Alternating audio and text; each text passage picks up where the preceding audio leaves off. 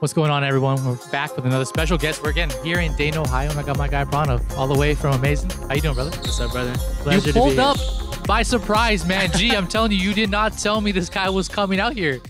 But I got to for the culture, man. I knew. I'm excited to hear. When I saw you, I was like, because you pulled up in the lobby and you had a hat on, like and glasses, and looking all like, musty. Who is this guy? And you turn around, I'm like, no way, that's Pranav, bro. So I'm happy you're here. You're always supporting us, which we appreciate. You've done a podcast with G before on this show, so I don't want to do like a podcast where we talk about your life and everything because I think we kind of covered some of that. I want to more so dive in. I told you before, just like let's talk about what we're doing. Yeah, talk about what we're building, maybe some successes, some failures, and like be a little bit real if you're open to some certain things, obviously, and just like because I think a lot of people are looking up, especially to you as young. How old are you again? 24. Yeah, this is a young man right here, man. A young man building a great like global media brand, basically. Before I go any further, for those who don't know though, give me like a quick little pitch on Amazing and what you're actually building there. Yeah. So I started Amazing HQ back in December 2019, when I was, back in college after I finished up my football career, really started by picking up a camera and showing it up to people's games. It's grown as a platform since then. And, now we're really trying to kind of be able to, be that voice, for, the Asian community here in North America, eventually, overseas as well. Really to show one that, being Asian can be a superpower. It doesn't have to be a detriment in sports.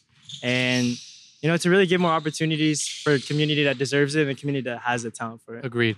I love what you're doing. You guys have grown a lot in the last, I would say like year and a half too. Like it's really exploded. I'm going to dive right into it. Yeah. What do you think has been like some of the successes you've seen that have allowed you guys to grow so fast recently? Yeah. I mean, I think successes come from the amount of like exploration that we've done or like the amount of investment that we've done in just going to so many different types of events. Like, agreed. I think, before this, I was also working a full-time job. So I was definitely limited in what my capacity of travel and things like that were. But, since then, I think it's been able to, I think one, it's like, we're seeing this Asian wave across media. So I think that helps a lot too, that people care about it more. People outside the Asian community care about it too. Yeah. It's finally cool to be Asian, even though that's not something that we're pushing it because we already know that. But those stories are being more accepted now. But also we're seeing so much success, more success that we're seeing an Asian wave, not just in Hollywood, but also seeing it in sports. So I think it's that, but also our ability to do not just have an impact in where we were based in California, but also having impact across across the states. Also recently in Canada, and then most recently, like in Southeast Asia as well. Yeah. Like I said, amazing things, you guys. And feel free to question me if you want to. I'm not trying to grill you. I just want people to be able to learn from this. You've done a lot in the last, I was even to say just 6 months, right? What are some of the things you guys are trying to key in on or the next steps for the brand, basically? Because you've done the events. You've done some really cool things. Why don't we talk about the event first you guys recently just had? Yeah. So we hosted two All-Star showcases. It's called the Amazing All-Star West Showcase and the Amazing All-Star East Showcase. We hosted one in LA and one in Toronto. Really, it was kind of like the way we saw it was like, oh, it's our version of the McDonald's All-American Game, but for the Asian community. Exactly. Yeah. So we were able to bring together the best Asian high school, senior basketball hoopers from across, the U.S. and Canada. Yep. And really, for me, it was like, one of my favorite experiences, but also the most stressful experience of my life. Being able to see people, from thousands of miles away come together, really, right? And be like, not just be celebrated, but also be in a space where they're challenged by people that look like them. And that is something that is very rare. That is something like they don't have to have the isolation feeling anymore. Right. So I think that was something that was very special. We were able to have like, people like, Cam Bynum from the Minnesota Vikings, Kiana Smith, the first Korean American in WNBA history, be able to be out there and be, judge, contest, or contest judge, as well as like, coaches. Yeah. And overall, it was just like, it's crazy to see that something that I built so long ago, or not so like recently. Yeah. As someone who just finished playing football myself, right? and kind of seeing the opportunities I've been able to have of like meeting my own idols, and you even see some on the court today with like Goku is someone I looked up to growing up, and now it's awesome to see Goku sharing the court with another of my biggest idols, Jeremy Lin. Back when he was in incredible, Taiwan. Right? Yeah, I think like seeing those things come to life is like it's amazing. Sticking with the event for a second, what were the hardest things you faced? Like I've done events too, And you said stressful, right? And that's the thing what I thought about too. Like people don't know like the behind the scenes stuff and the issues you face. It's just maybe you can't say everything, but what are some of the things you like challenges you faced when putting this event together? I think a lot of it comes from just like inexperience. I always tell people this before we hosted our first showcase last year. I've never hosted an event of any scale of any time in my life, not even in elementary school. So I was never that type of person to put on events or be a leader, be like a super vocal person. So in itself, obviously that's going to be such a challenge. Right. But I think it was definitely, it was over this past year, I've had to learn so much about like everything outside of what my expertise was in terms of like, oh, I know I'm very well versed within this Asian, sporting community. I know how to do media. I don't know how to do business. I don't know how to build out a team. Right. I don't know how to put on events. I don't know how to do all that stuff. I don't know how to do taxes. Hey, no one knows how to do. I still don't know how to do taxes, so don't worry. So it's all of that. I think being able to, like have real, like, big boy talks with sponsors and like how we're gonna, give deliverables to them. And going through that for the first time, I think that was definitely a struggle, and being able to find sponsors that were willing to accommodate our like naivety. I think that was like important. Right. Absolutely. First of all, I commend you for coming up here and just saying that you don't know stuff or like you're learning, because like most people will like act like they know everything. So I appreciate that. And it's nice that you're actually accepting of like you're a young entrepreneur, bro. You're like only 24. Like I said, like even when I was building stuff within the lab, like there's not really a blueprint in my mind of like what we're doing, especially because the space is so unique. Right. Like you're technically building a niche brand, right? Like it's for Asians. It's not like technically for the whole world, even though they can enjoy it. You're targeting a more niche market. So like that's not really something that's been done before. Right. So and like the events, like you're learning how to do that. You're expanding, which is great for you. I can't imagine a couple of years from now, like what they'll look like and how they'll evolve. Yeah. As you keep growing, what would you say right now are the pillars of the brand? Is content number one? I'm assuming. I'd say content is like the entryway. Okay. As always, like I think we kind of see it in similar to the context of like how Overtime did it, not in the necessarily the delivery of how they did it, but they started in 2016, built a social media brand. It was literally through original content they showed up at people's games, like similar to how we've done. People who should have been stars, but they just weren't heard of, right? And they made them into heroes for the basketball community or whatever sport they were covering.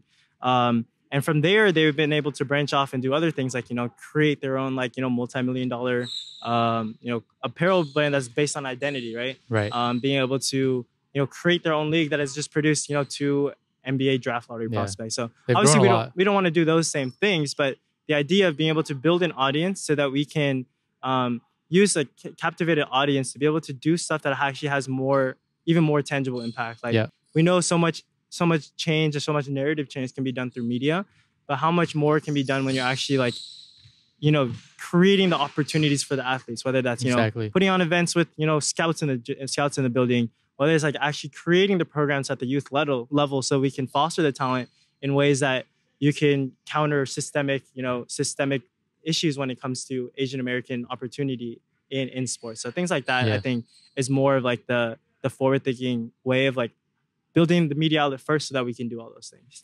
Yeah, I love how you're thinking about it. With what you just said, right? Like I'm trying to think how the word is. What's actually the biggest challenge you face? Like if there's one, I'm sure there's many, but with building what you're building, like, is there like a challenge that's always at the top of your mind that you have to overcome? I think from a personal standpoint, it's just more so just like having some level of organization in my life, because I have none of that. And as I keep on progressing with this journey, it gets worse and worse. Or it's like the need for it is more and more. Yeah. So you realize the lack of it more. And especially as like, I have to like build out a team, and we have to like, expand in a more, structured way, rather than it's just me doing everything and things like that. It's different when it's just you. Yeah. Like if it's me just doing it and things go bad, then it's just, I'm the only one who can feel anything. I don't have to like, no one else is going to care, which is like, that at least gives you a peace of mind that not other people are being affected. But, when you build out a team, it's obviously different.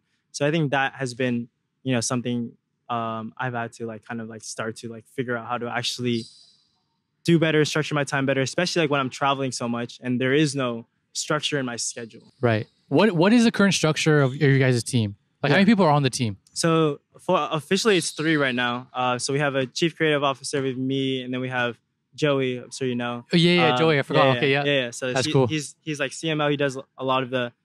He helps with a lot of the brand partnership sides. He's helping out with their investment stuff as well.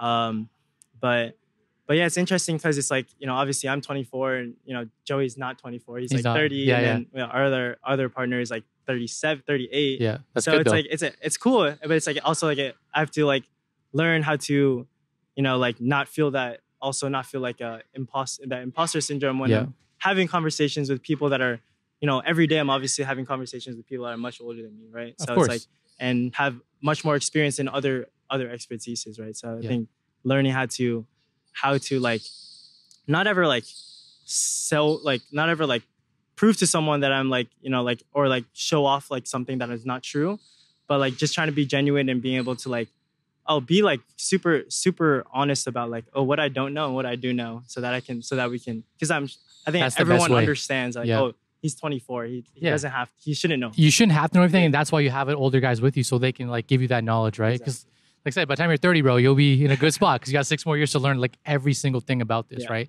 What's the most exciting thing about this journey for you?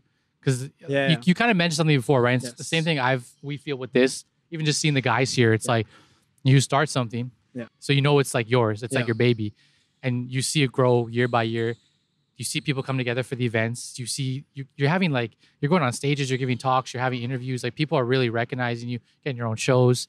Like how does it actually feel though, like to see some of that stuff start to happen? Yeah, I think I'm sure you can relate to this, but working in the digital media, social media, a lot of the gratification is hard to like actually understand like what it really is when you're just seeing like, oh, like this person like, or this post was liked 100,000 times or whatever. Yeah. Like that is awesome, but it's like you can't physically see that.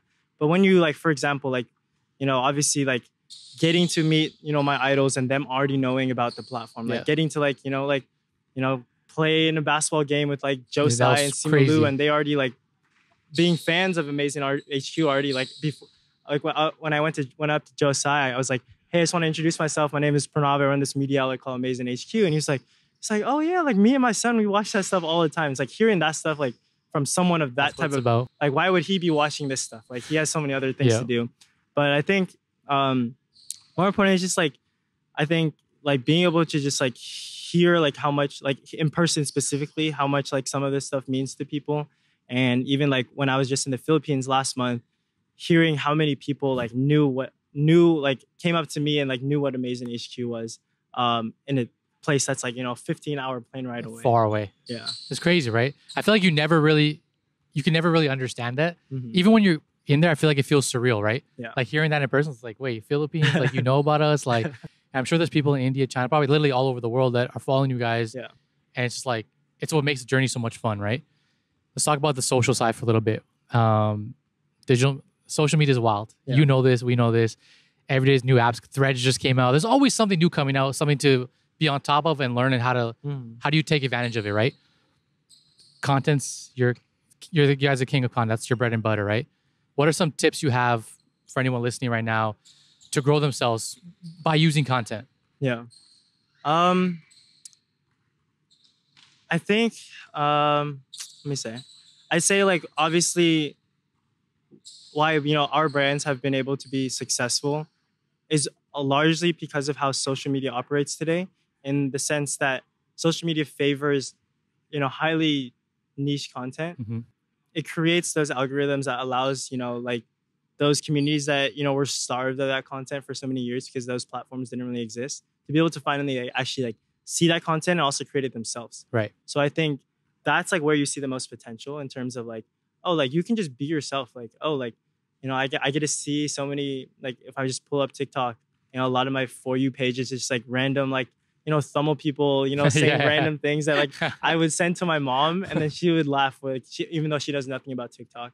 So it's like things like that. It's like I would have never expected to like see some. I would think that those experiences are so specific to me, but you realize they're not. In the same sense, like, a lot of what we're doing is like, oh, like as an athlete, we were very isolated in this experience, and we thought there were no other athletes doing it. But when you realize through social platforms that there are actually so many people doing it, that's why you can, create things like that. So I think it's really about, finding your niche, building out your niche, and like, slowly, if you want to expand your niche, like slowly grow from there, but test the waters like one at a time. And also like, see, also it's always like what is it? Imitation is the biggest form of flattery. Biggest form of flattery. Yeah, yeah. It's that's especially true in the form of social media. I know it's like I was at the Asian American Journalists Association conference in DC right before this, and we the panel that I was on was about like how to keep up with all the new waves in social media.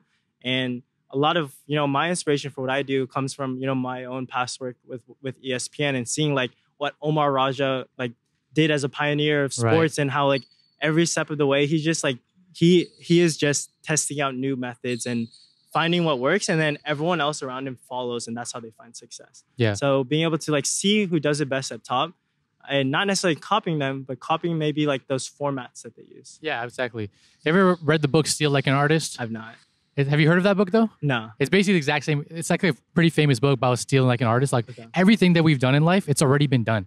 Even if tomorrow you make up something new, it's probably already been done. We're literally just stealing it, twisting it into our own form to make it like our own, right? Because that's all social media is these days, right? It's almost the same stories, it's the same thing, but you're twisting something small to try to make your own, which is kind of funny actually. Yeah. Something that I commend you for too is like you said your content at the beginning of this, you would go out to a lot of players. I don't know if it was just you or you had hired people, but you were all over the place. Yeah. Like you would actually go there and like your content was so high quality. And for me, that was something that's so important because as I was scrolling, I'm stopping. You know this already. Like if it's high quality, higher chance someone's stopping and watch. Yeah. And you're also interacting with that athlete in person. It's not like over Zoom or something like that. When you were doing all those trips and like creating that content, like what was going through your mind at that time? Did you just know that was the right thing, or you were just taking a risk to see what happened? Well, when I started it, it was really just like a passion project because I was, I had one semester left of college. I had the opportunity to kind of just like do whatever I want for a little bit. Yeah. But then from there, I saw like more of a need for it. And I think part of the reason I do it, it's so much like original content is like, first of all, that content doesn't exist. Like these people aren't covering these athletes. Like, they're not. That's the reason why we created this platform. Yeah. So to be able to show in original ways that, we have success in this community. Obviously that's like one aspect of it. It's also like, creating those relationships with the athletes is really important to me. Like obviously like, a lot of the people on the court today I've had relationships with since like, like even like AJ I've known since like high school. Told me high school. Yeah, it's crazy. And a bunch of those dudes like Varun, I knew him since high school too. Like he's super close with like my cousins. It's crazy. And then, the others, like I actually like interviewed for a story before I created Amazing HQ, like, Sai, Varun, Kieran. Yep. I got to interview all of them back in like 2019. And that was actually my inspiration pace for creating Amazing HQ. So That's it's like crazy. being able to like, I think it's like, when you're in a circle like this that is very like tight knit, there's so much shared experience, so much relatable experience that it's like, no matter where, like, Sai is from Arizona or like wherever these people are from, you can all come together and, be able to form those relationships. I love it, dude. Yeah. With the business, right? We don't have to give away everything. If you don't want to answer something, that's fine. Because I'm definitely grilling you right now. But I hope people watching at home are like getting some inspiration, seeing what you're doing, because everyone's trying to build digital brands, in my opinion, right now. Yeah. You talked about some content, some keys there. The other pillars, obviously, I think you guys have tried it too. It's a little tricky one. It's apparel. Do you guys have more plans to kind of keep going with that too? Yeah. So I think that's something I have to put a lot more brainstorming to that. I think the way I have it now, it kind of like I've marketed as little as I can. Yeah. Because I don't have the bandwidth to actually ship out items. It's a whole different thing. Yeah. A whole different business basically. Yeah. So from that standpoint, like that's like something we need to approach when we have more bandwidth, when we have more team bandwidth. Yeah. Because like, to be honest, like if you go into my room, that's where all the merch is, like in my bedroom. I know how it is, bro. And that's the best part too. It's just stacked up and you're going to ship one by one. Yeah. Because you're literally on the grind. And it's the most like inefficient way possible. And it's like, I think that's another thing too. It's like figuring out like what works and what works efficiently. I think that's like something that you have to figure out pretty quickly before you just like everything becomes a time sink. Exactly. I think the good thing too is that you guys are still, like you said, it's 2019. You're also only 24. So like there's, hopefully you feel this way, but there's a lot of room for you to experiment. Yeah. You can test stuff out. If it fails, that's great because it doesn't matter. No one's probably going to even know it failed. You can move on to something else, right? Yeah. But sticking with that, has there been anything that you've tried that has failed? That has failed. Anything with the brand or something that's like didn't pan out how you wanted it to pan out, maybe? Honestly, good. I wouldn't say like has failed. No. I'd say this has to go back to like a bandwidth issue.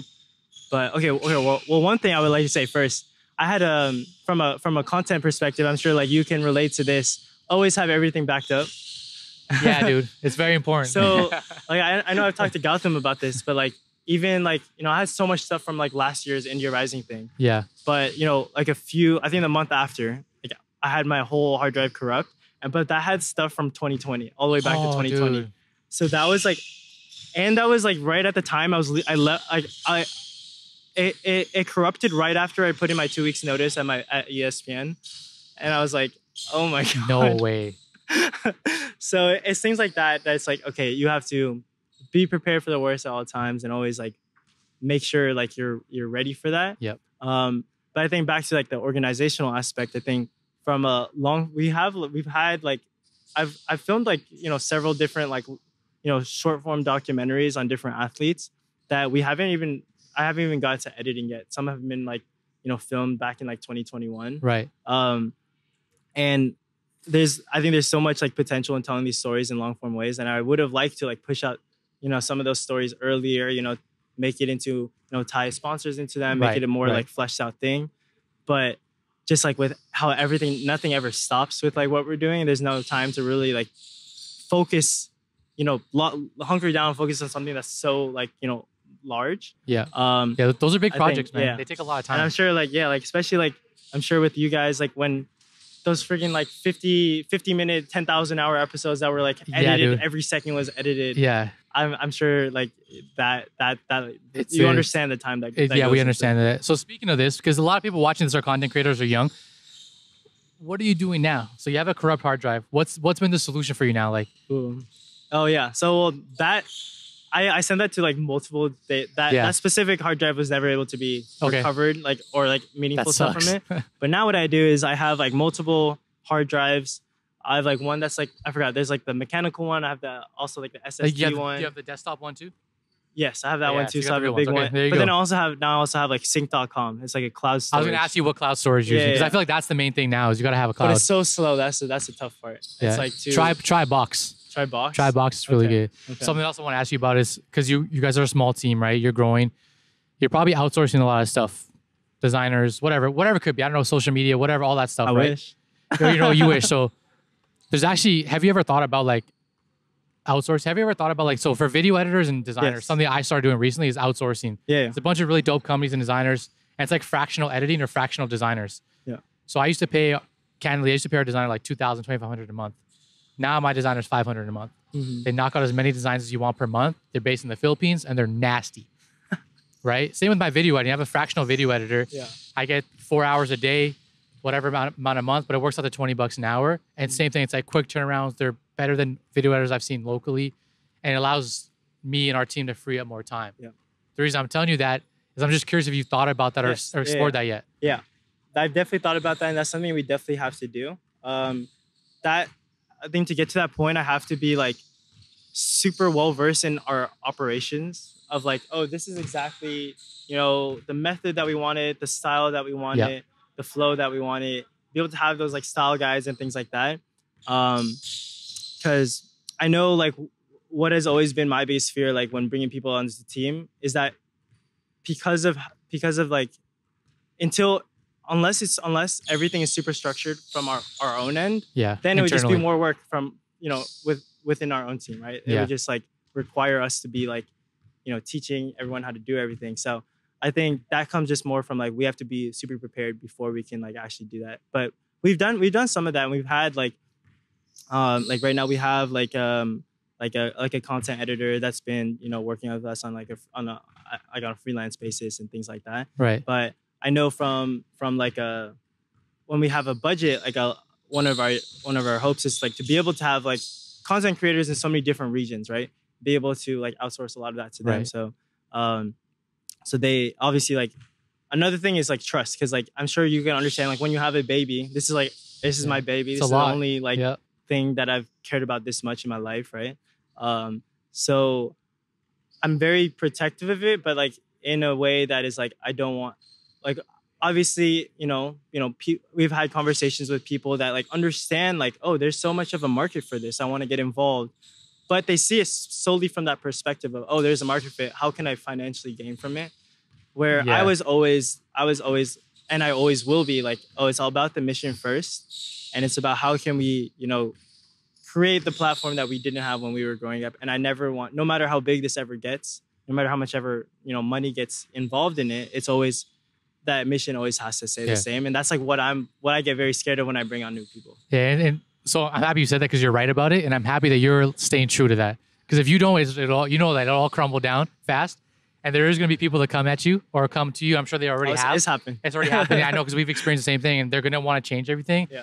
And if you're not strong or if that number looks too big for you, things will change. Yeah. You know what I mean? It'll happen fast. But I'm happy that you have the right head on your shoulders. Yeah. Basically. Couple more quick things because I know we've been going for a while here. Just so people can learn maybe hopefully from you. Are you using any like content management tools, social media schedulers, like Notion, Slack? Are you using any of those tools or no? I'm definitely gonna start using that. Oh. Fair enough. That's good. You guys are still small, so you're still growing. Yes. That's more of a personal issue. Like that's just like me and my own organizational flaws. That's just being a young entrepreneur. That's all it is, bro. I'm actually gonna have my girlfriend help me out with that. There you go. She's gonna help set me up and organize my whole schedule. Because I definitely need that. Because it gets overwhelming, and then you realize there's so many people you haven't responded to, and then it just like eats at your mind. Like you wake up in the morning, you sleep at night, and that's like what you're thinking about. Have you ever heard of time blocking?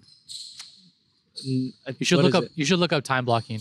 It's basically like, the long story short, it's like waking up in the morning and you're blocking out time in your day.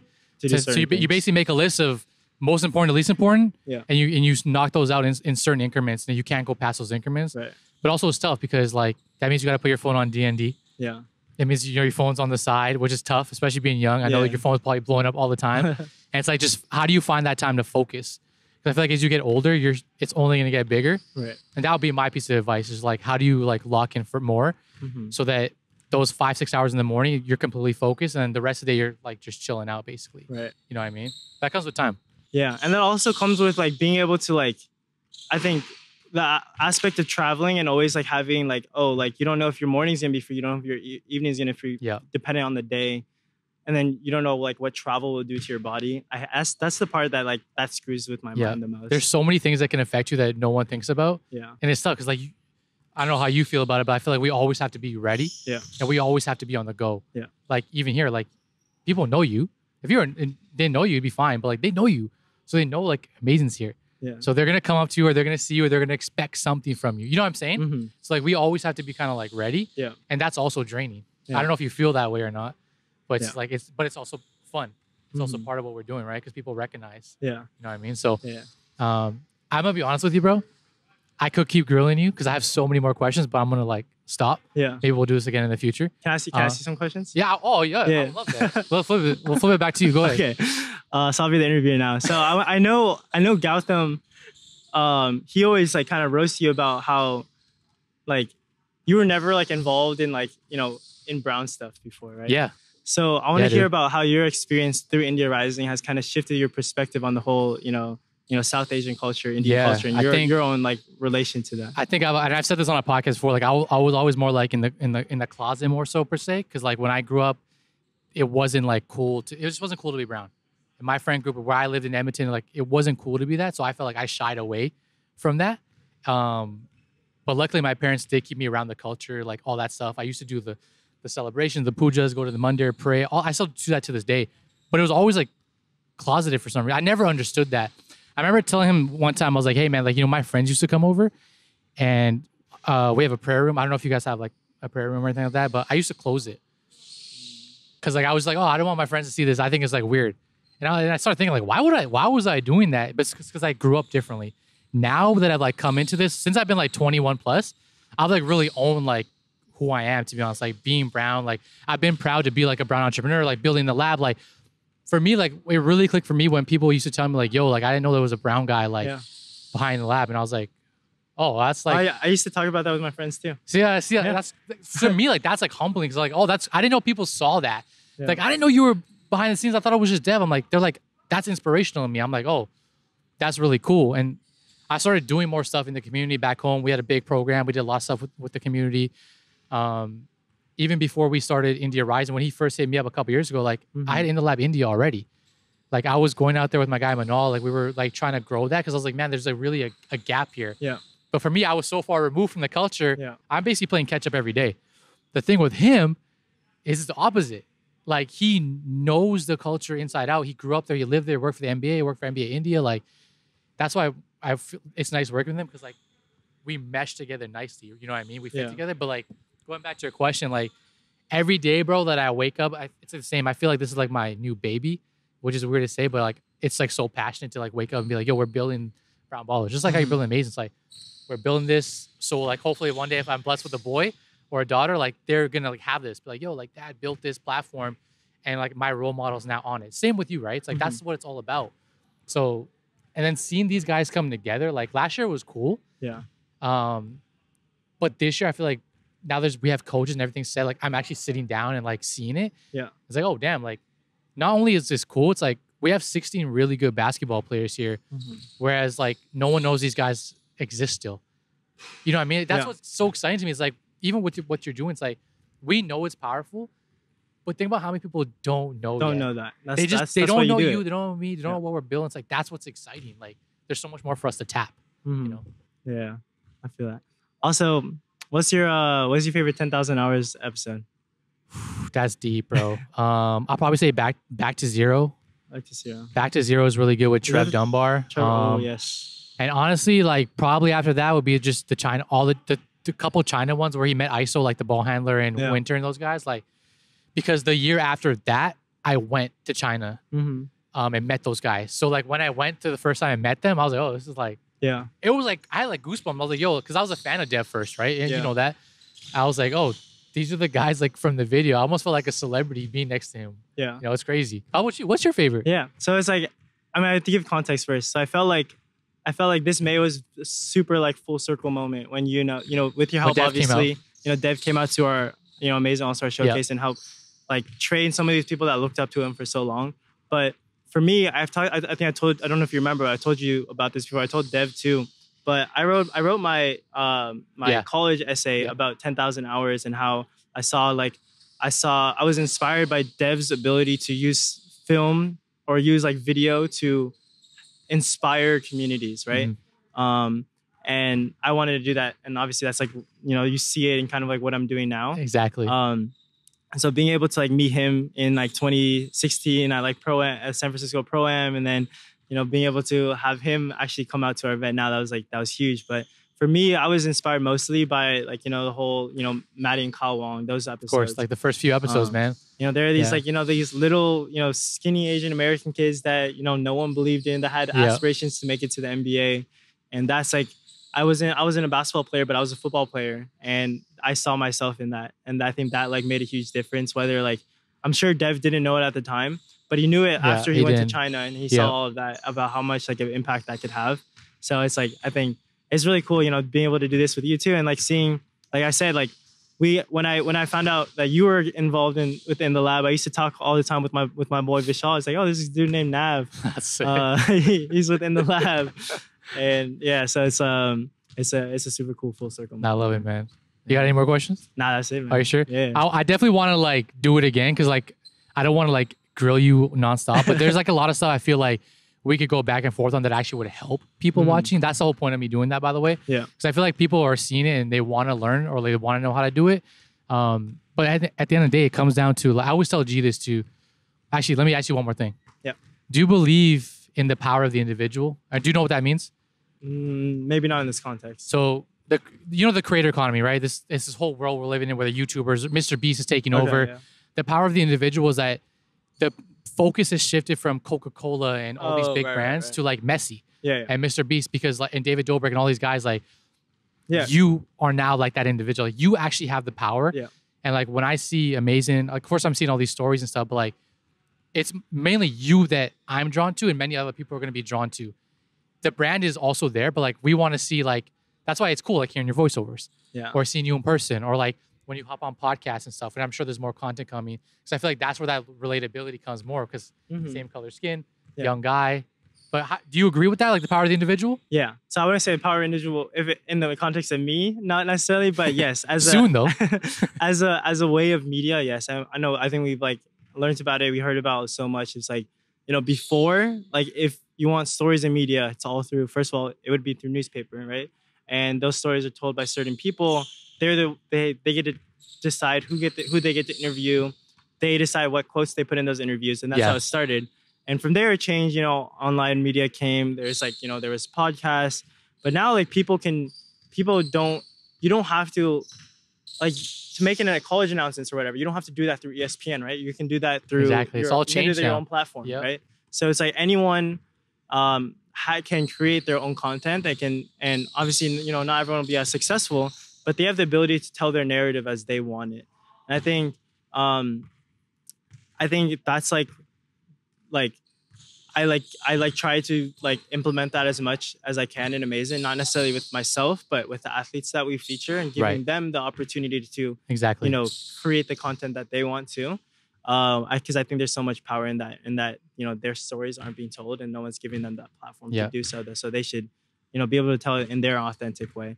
But yes, it's definitely the time of the individual. You can see like one person alone can, you know, create the change like so much. Like, you know, if you like think about like any, you know, up and coming Asian athlete that, you know, has the potential to do something great, they can do that on their own by creating their own content and be able to inspire millions by just doing that.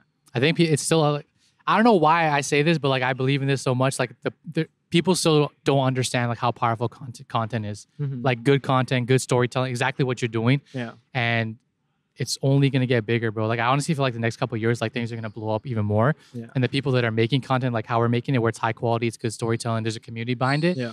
Like we're going to the moon, like without a doubt. I tell that to the sponsors, right? Huh? Tell that to the sponsors. You know what's funny, bro? We can talk about this offline, but like we'll talk about that offline actually. But speaking of sponsors, I want to give a shout out to our sponsor, Nimbu Pani. They're the official sports drink of India Rising. They've been literally fueling us all training camp long. They're our main sponsor for India Rising and Brown Ballers. Without these guys, man, honestly, a lot of this stuff wouldn't be happening this year. So thank you guys so much, Mamster, Jen, Nimbu Pani. Literally, you gotta try this after. It's actually fire. Have you ever had Nimbu Pani? I've not. It's basically like lemonade for brown people, but they've added electrolytes. They're taking out the sugar, so they're trying to make like a sports drink, kind of like Gatorade. Yeah. But literally for brown ballers. Yeah. So shout out to Nimbu Pani. Love you, bro. That was fun.